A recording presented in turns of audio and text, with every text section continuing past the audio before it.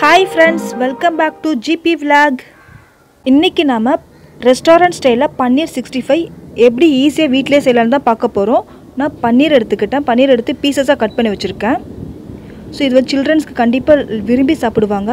இது protein content அதிகம் இருக்குறதால நம்ம childrensக்கு ஒரு ஸ்நாக்கா கூட செஞ்சு கொடுக்கலாம். இதுக்கு தேவையான பேட்டர் எப்படி ரெடி பண்ணலாம்னு பார்க்கலாம். இதுக்கு தேவையான இன்கிரிடியன்ட்ஸ் வந்து 2 டேபிள்ஸ்பூன் கார்ன்ஃப்ளவர் எடுத்துக்கிட்டேன். 1 டேபிள்ஸ்பூன் அரிசி மாவு எடுத்துக்கிட்டேன். 1 டேபிள்ஸ்பூன் மைதா மாவு சேர்த்துக்கலாம். 2 டீஸ்பூன் ஜிஞ்சர் கார்லிக் பேஸ்ட் இதில் ஆட் பண்ணிக்கலாம். 2 டீஸ்பூன் போதும் ஜிஞ்சர் கார்லிக் பேஸ்ட்டு. அப்புறம் இதுக்கு இந்த பேட்டருக்கு தேவையான சால்ட் ஆட் பண்ணிக்கலாம். லைட்டாக தான் சால்ட் ஆட் பண்ணியிருக்கேன். குழந்தைங்க அதிக ஸ்பைசி சாப்பிட மாட்டாங்க, அதுக்காக நான் ஒரு மீடியம் ஸ்பைசி தான் ஆட் பண்ணிக்கிட்டேன். 1 டேபிள்ஸ்பூன் இருக்கிற மாதிரி ரெட் சில்லி பவுடர் சேர்த்துக்கிட்டேன்.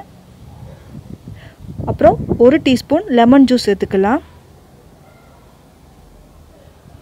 அவ்வளோதான். இது கொஞ்சம் வாட்டர் மிக்ஸ் பண்ணி நல்லா ஈவனாக பிளெண்ட் பண்ணிக்கலாம். அப்புறம் கலருக்காக நான் ரெட் ஆரஞ்சு ஃபுட் கலர் எடுத்துக்கிட்டேன். இது ஈவனாக பிளெண்ட் பண்ணிக்கலாம். இந்த பேட்டரை ஒரு லிட்டில் பிட் தண்ணி சேர்த்துக்கிட்டு, ரொம்ப தண்ணி சேர்க்க வேண்டாம், லிட்டில் பிட் ஆஃப் தண்ணி விட்டு ஈவனாக மிக்ஸ் பண்ணிக்கலாம். லம்ப்ஸ் இல்லாமல் நல்லா மிக்ஸ் பண்ணி விட்டுக்கலாம். ரொம்ப ஈஸியான ரெசிபி தான்.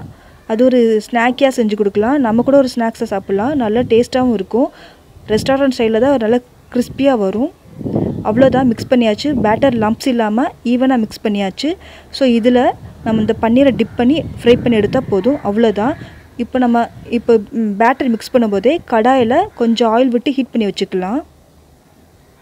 அப்போ தான் ஈஸியாக இருக்கும் செய்கிறதுக்கு. ஒரு 10 மினிட்ஸில் முடிச்சிடலாம் இந்த ரெசிபியை. ஸோ இது கண்டிப்பாக சில்ட்ரன்ஸ் விரும்பி சாப்பிடுவாங்க.